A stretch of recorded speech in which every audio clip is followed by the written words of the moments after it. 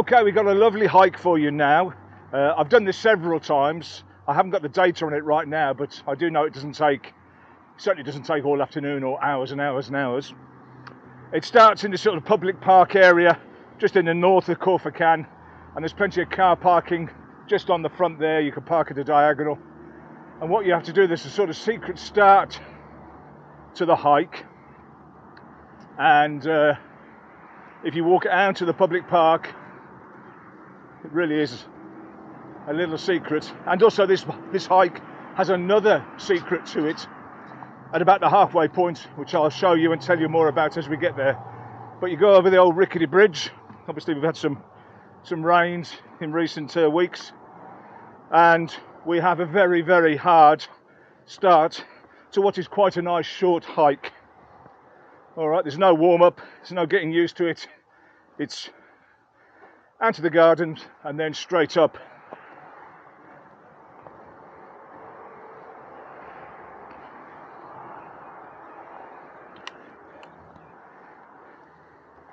There's no amenities on this hike.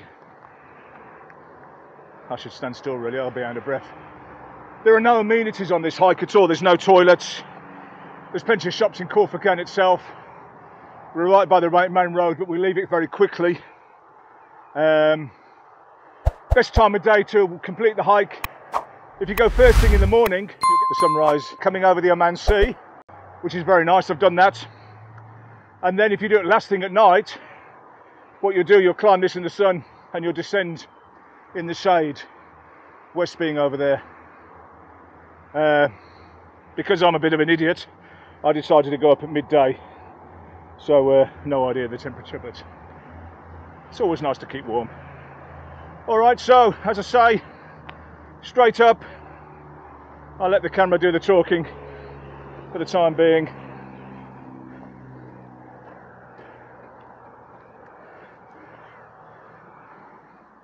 And this is quite now rutted as a result of those rains.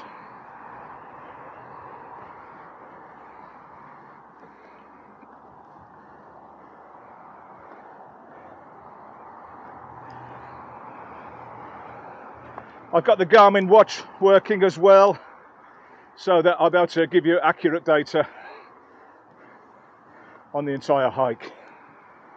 As I said, straight out in the gardens, you're into a steep climb.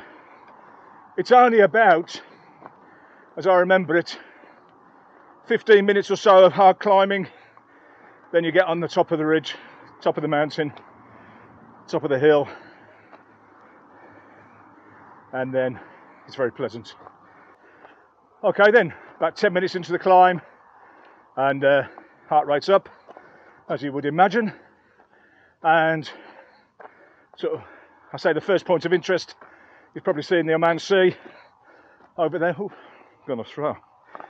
That's the thing with the rains, the trails are not quite as obvious as they were before, but to be honest, that was my fault, not the trail's fault.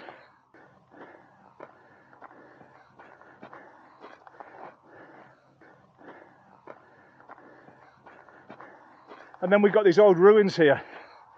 I've no idea what they're ruins of. This is nice and round. Looks like some sort of, let's have a look, some sort of fortification.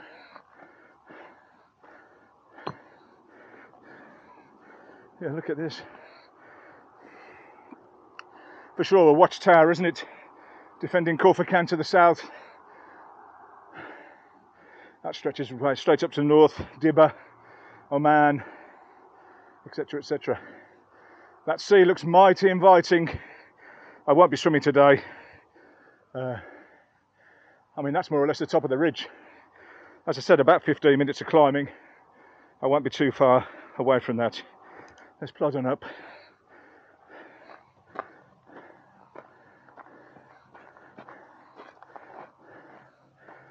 Although the trail, this film is being made in August, about 2 weeks after the bad rains that the UAE experienced, and the trail is quite destroyed, but to be honest, we're hiking, and so it's easily with a bit of caution, a bit of due care and attention, it's easily passable, let's be honest. And we've got a lovely set of steps here.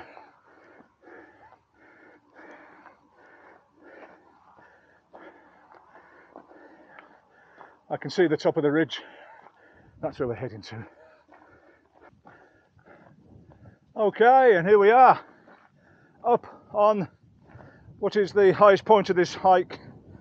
How long has it taken me to get here?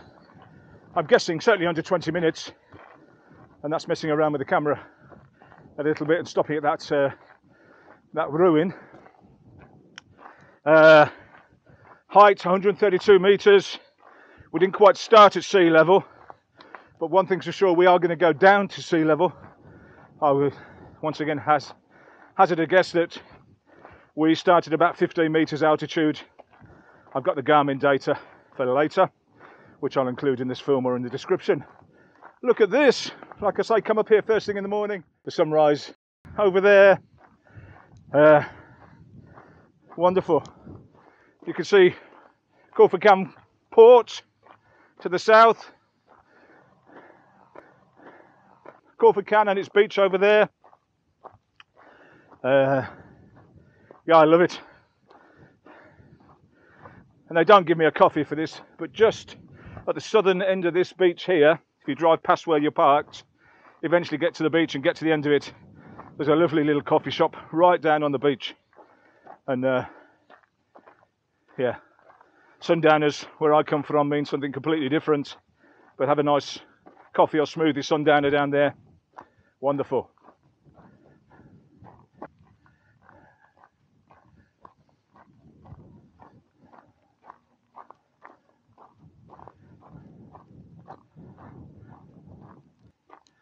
Okay, now the descent. We're going all the way down to the beach, down to sea level. I did see some wet beach on the way through, driving through, so I think the tide is a little bit low. There's not much tide here in this part of the world, but down to sea level, and I look forward to seeing you down there. Okay then, starting the big descent down to the beach. Let's see if we can actually see where we're going. Yeah, I know where we're going to. We're going down there. You see where that green is? I don't know if you'll see it on the camera.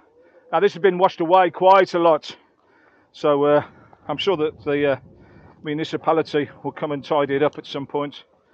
But in the meantime, you just take care, and I'll try not to fall. Yeah, starting the descent now. Love it. I love it. I don't even know the name of this hike, but I suppose we'll have to call it the Khor Fakkan Coastal Trail with special secret. How about that? With its own special secret. But after today there won't be any secret. Ah, remember that coffee shop I told you about? Well, it's not there. Shows you how long ago was the last time. I bet it's about a year since I've been here. Oh, that is such a shame. Disregard everything I said about going to have sundowners down there, but I can't believe that they won't reopen. That's a brand new road. That was just a rough beach, stony jeep trail. That's all that was. Listen, I've got to concentrate here, descending. So I'll see you in a bit. Well, what about this for a walk? I absolutely love this trail.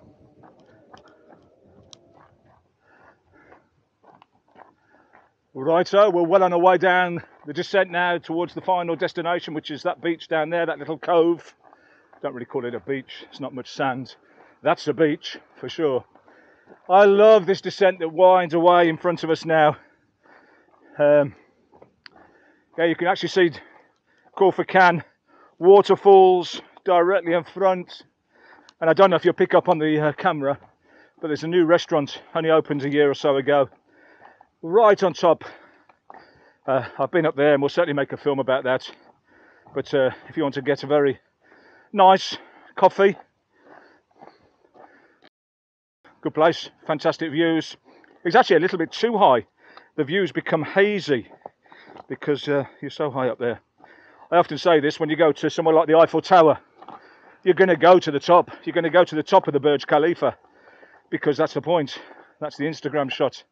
But the best views on the Eiffel Tower are actually on the lower platforms, where you can actually make out what you're looking at. And same with the Burj Khalifa. The views from lower down, I think, are more interesting. I don't know about stunning, because you get that feeling like the building's going to fall over and you're going to die within a few seconds. So Burj Khalifa is quite different. A bit like this hike, I'm rambling now, but look at this for a descent. Love it.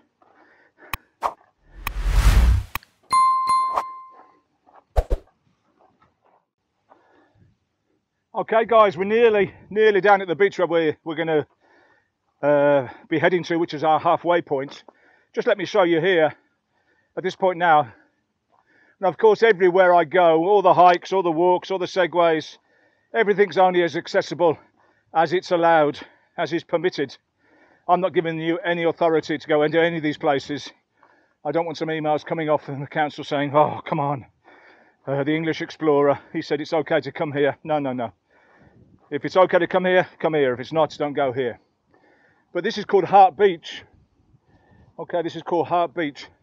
And as that currently stands, that's closed to the public, but a lot of the public do come there. And they're clearly building some sort of, must be a coffee shop, ice cream shop. That's there. I mean, they should develop it as well. You've got the Oceanic Hotel, which has got its own private beach and it's very nice in there. So yeah, you can actually walk down a trail here, down to Hart Beach. But as I say, it's called Hart Beach because when you look at the beach from Khor Fakkan itself, you'll see somebody's with stones and paint, I think. They've etched in a picture of a heart. I think it's got the UAE flag within the heart, but it's very, very faded now. You can't see me, but I'm really here, don't worry. Yeah, so Hart Beach, as I understand, that's closed to the public.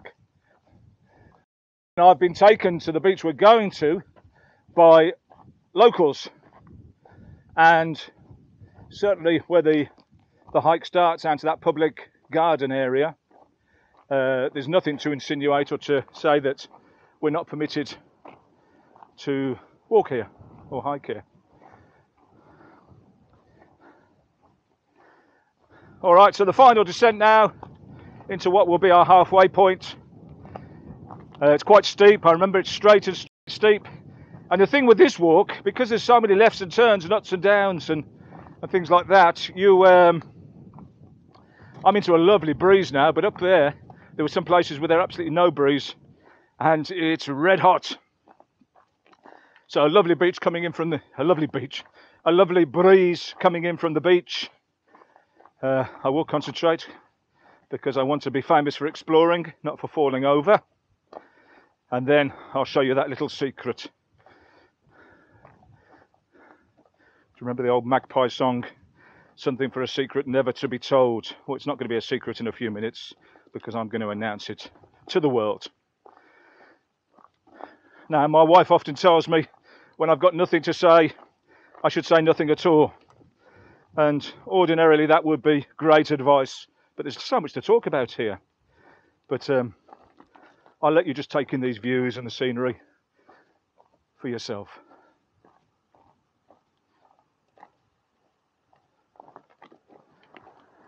Now that descent was quite badly rutted as a result of those rains, which are now a couple of weeks ago. And it's quite understandable, the amount of water we had, 3 days of continuous torrential rain. And all that rainwater wants to do is get to the lowest point, and the lowest point is sea level.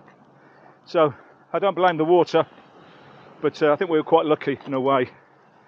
So there's two places we're going to go to here. Let's go and have a look at this beach hut here, or beach hut, this shelter.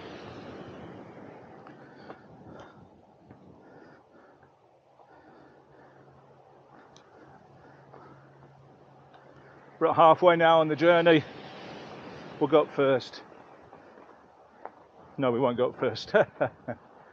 I have been up here before, but to say with this broken step ladder, you could easily get up there, but that's not the purpose of my journey. And there's lots of things you could do up there. You could even have a little rest, have a snooze, whatever you might want to do up there. Okay, so let's have a drink of water. The journey is only halfway done, and to go back up, we're going to go back up there. That's more than halfway. Sorry, we're not halfway yet. It's more than halfway to go back home.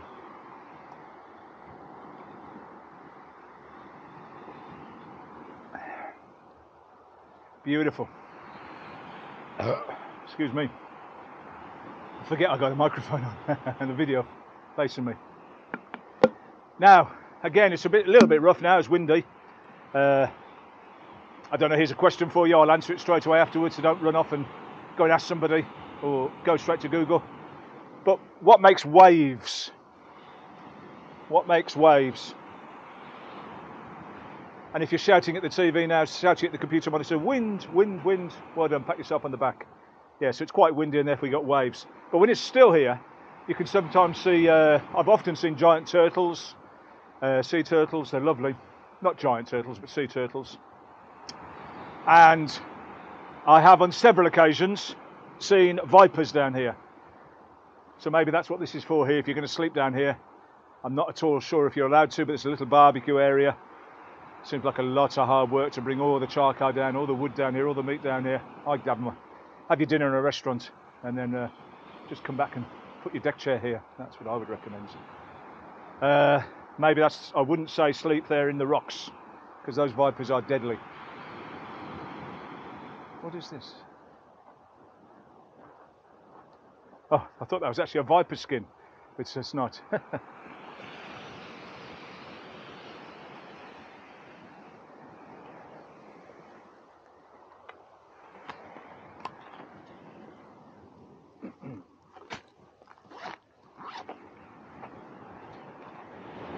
Right, the official word of warning, this is officially no access. A complete disclaimer from me about this. Do not come to this area. I can't be any clearer than that. Okay, several reasons why. One, it's dangerous. Two, when the tide is higher, it can get shut off. Three, when the tide is high, it's slippery. Four, there's no telephone signal. Five, it's dangerous.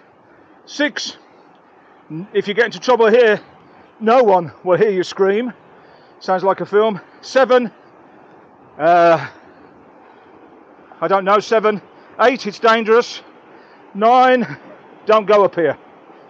And the 10th reason is, if for any reason you do come up here, be very, very careful if you want to break those rules.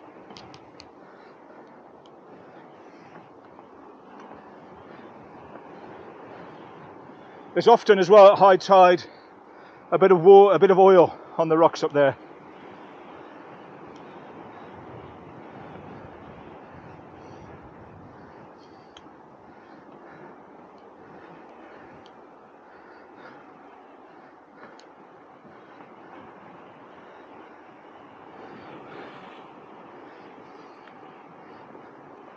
Look at all these crabs.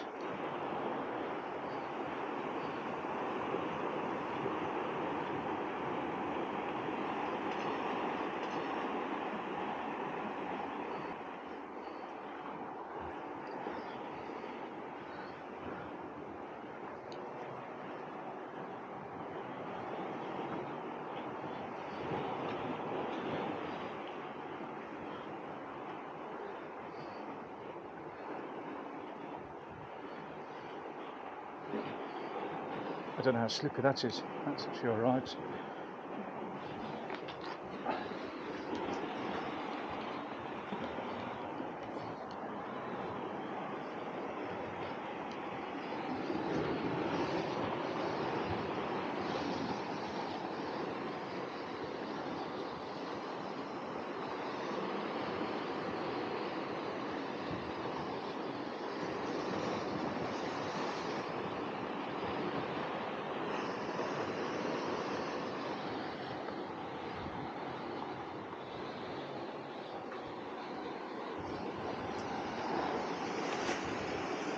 Wow.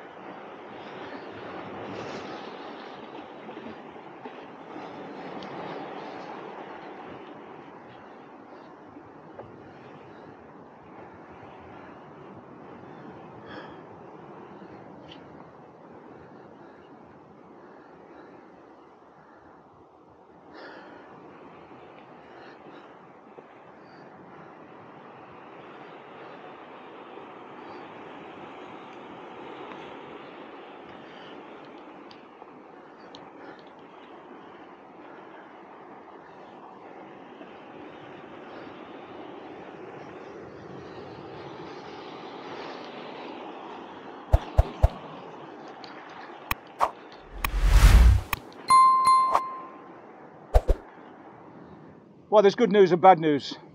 Well, no, in actual fact, there's good news and good news. No such thing as bad news. And the good news is that I made it back. I did a bit of sea level girdling, and although I said the tide was out, the tide was a lot further in than when I was here before. And there's a little archway there. I'll put a picture in the film. I'm sure I got a photo of it. And one of two things: either I didn't reach it far enough, and I would tell you absolutely now, do not go further than I went. Don't even go as far as I went. And there is a real distinct possibility that two, it's disintegrated. Absolutely, those rains have significantly moved everything. Talking about moving things, look at that. Honestly, it's a pet hate of mine. I hate it. And I have got into numerous arguments. Well, they're not arguments, because I tell people and they realise, they know they're wrong. I say, why have you just dropped that bottle? Why have you dropped that rubbish? Why have you done that? Why have you left that? And they immediately apologise and pick it up. No one says because it's a good idea, or because I'm not able to, or because some legitimate, genuine reason. The only reason you leave your rubbish here is because you are lazy and you can't be arsed. So take it home with you. All the stuff on the beach I don't care about. Well, I do care about, but that's come in from the sea. But that's just laziness. I know there's a drum there, but it's not a municipality bin. There's no one coming down to clear that up. I would suggest it's a health hazard now. Not that many people come down here. As you can tell, it's a bit of a bugbear of mine. Put it in your pocket, take it home. And that expression has never been more apt. Take only memories, leave only footprints. Take only memories and leave only footprints.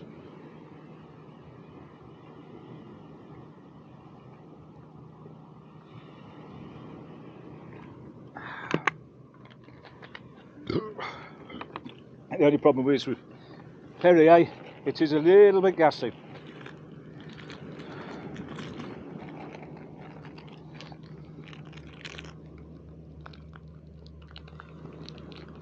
The stone that I bought to sit on was brought in from outside. When I say outside, out in the sun, and it's red hot. Honestly, you could fry an egg on it.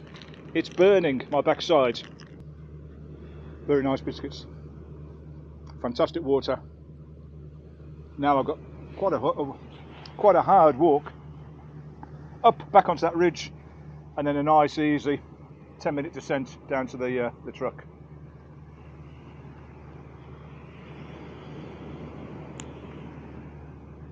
Oh yeah. Always cover up as well. I don't care your skin type. That thing up there, that sun has got some significantly harmful rays that come out of it. Okay guys, well on my way back now.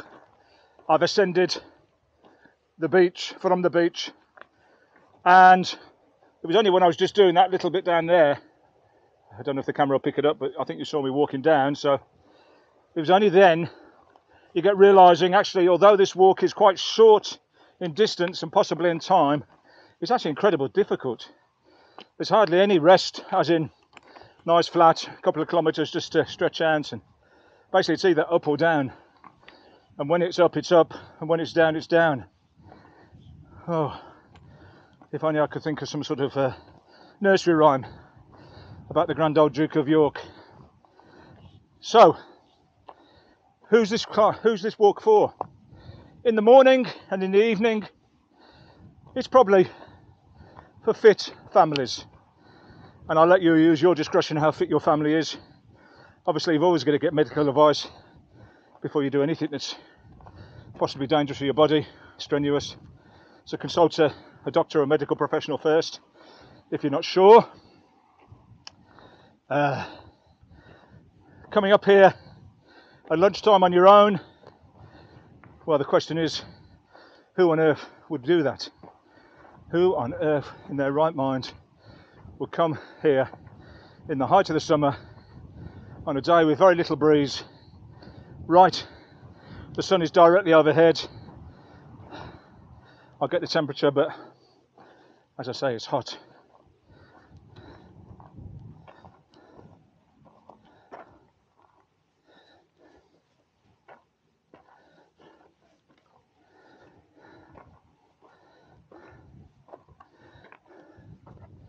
Just had a message come through on WhatsApp.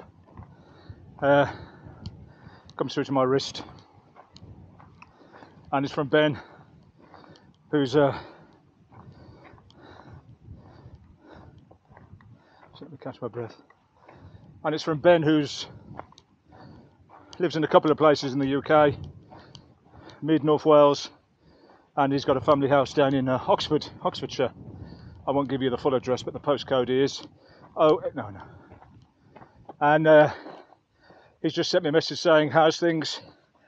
Obviously doesn't know that I am up here, or maybe he does because he knows what I'm like, but got me thinking about Ben. And he's just had an ice bath installed into his garden.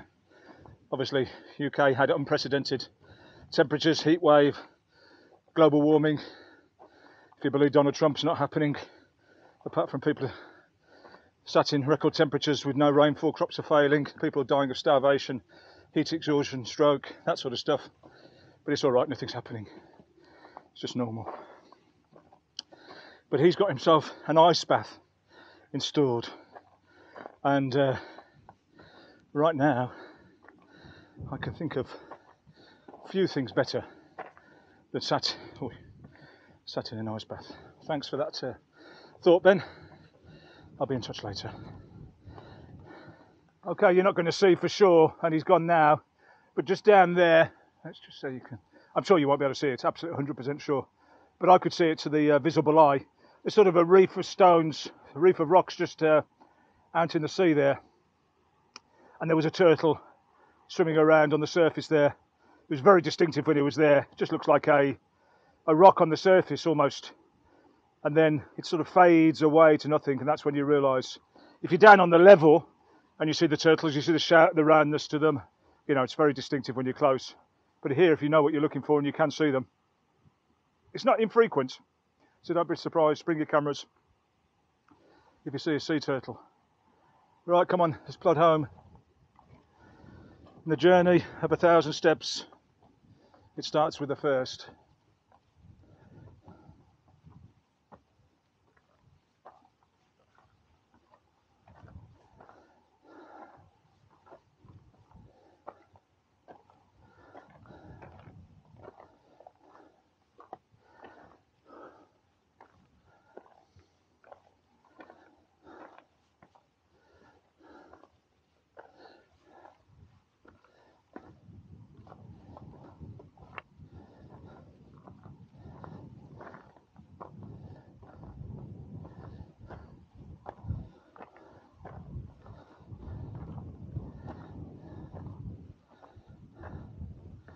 Ah, lucky people.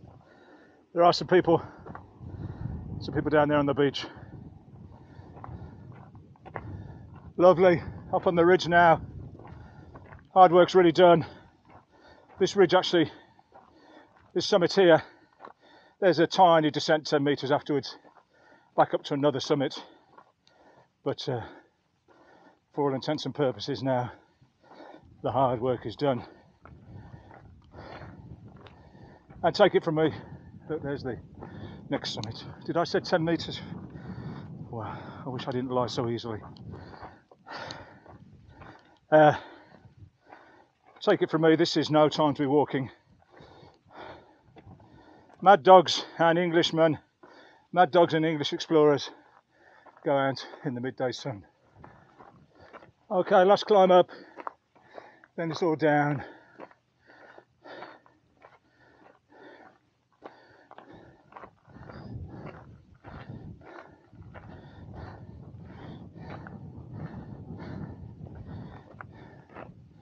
There's that old antiquity. I don't mean me, I mean the stones.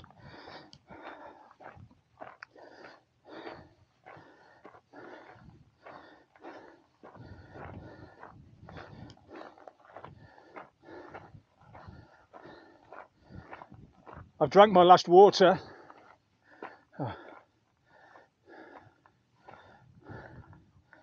I've lost the trail here.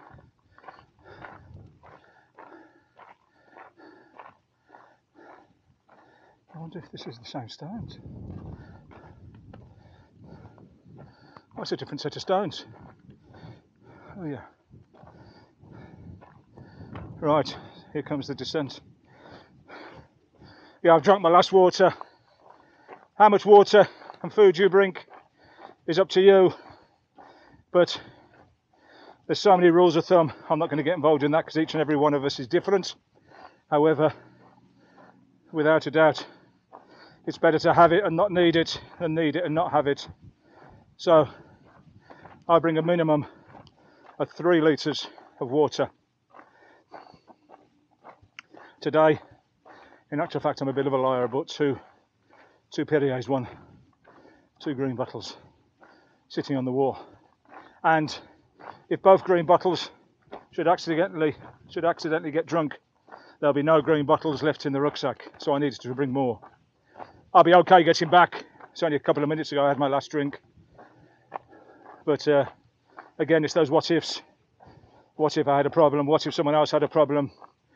There's one thing that is not predictable, and that is hiking in adventurous outdoor conditions like this. The only thing you can predict is something will go wrong of some sort. Okay, so we saw another ruin, another relic on the top of the ridge, which I didn't see on the way up. And I confused it with this one when we were coming past it a couple of times.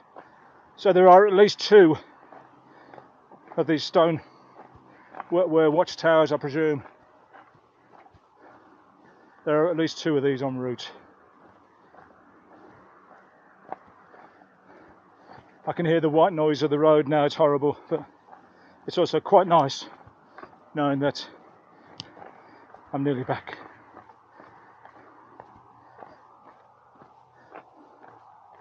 Feet are burning, as you might imagine, and maybe the last bit of information that I would give you today, if you want any advice on shoes, I remember having a conversation with Saeed right when I first came out here 5 years ago, and he said, which are the best shoes? And I'm not going to mention any brand names that are not fit for purpose here in the Middle East in the extreme heats, but I had an extremely comfortable pair of walking trail shoes, which honestly were like wearing slippers. They were soft, flexible, had support in the right areas, Achilles tendon areas, just wonderful. The best shoe I'd ever worn. I'd wear it like a pair of slippers. I'd wear it to bed if I could, if I was allowed to. And they were wonderful. I said to Saeed, without a doubt, try these, brother. And he got a pair. And then, I'm going to say about a week or 2 weeks later, we met again. And he said, what are these? And he got a pair. And the exact same thing had happened to his pair that had happened to my pair. And they completely melted. The sole was coming away from the upper, completely destroyed because of the heat. So since then I've experimented with numerous different brands, and without a doubt I could say this unequivocally, the only brands I will walk in here in the Middle East, I'm getting nothing for saying it, are the Adidas Terex. Both my wife and I have got them, and my sister's got a pair now. She got them for what was a Christmas present, belated because of COVID. Yeah, they're great. They've got like a continental rubber sole, and they don't melt. They do not melt. Adidas Terex. They're available all over the UAE. And as if by magic, less than, I don't know, 1 minute of telling you about Adidas Terex, there is a victim of the UAE heat. I'm telling you guys, Terex is the way.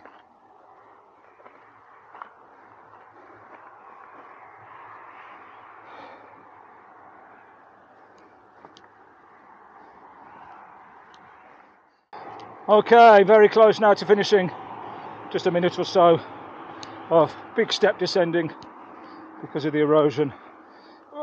Big steps now, what the stake. Walking on the moon. So, great walk. How long would I give myself to do this walk? Well, I think you're going to say minimum hour and a quarter if you're fit to get there and back without stops. 2.5 comfortable. Give yourself a bit of a safety net. Give yourself 3 hours. Water and drink 3 hours. Tell someone where you're going. All the standard safety tips. I've made a film that gives you some advice, so I'd urge you to check that one out. And also what I was saying about rubbish. Take only memories, leave any footprints. Whoever left this sneaker, sole, shame on you. Shame I didn't catch you. Like I say, the only thing you're ashamed of is that you get caught, not that you're doing it. Back over the bridge. Hope there's no trolls. Fantastic, well done. Great walk. Oh, this is going to be lovely.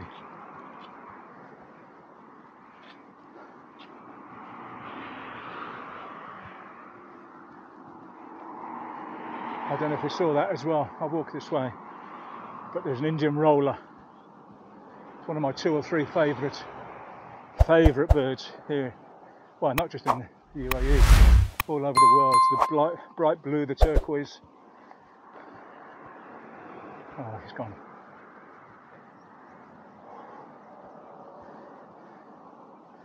This grass feels like a magic carpet.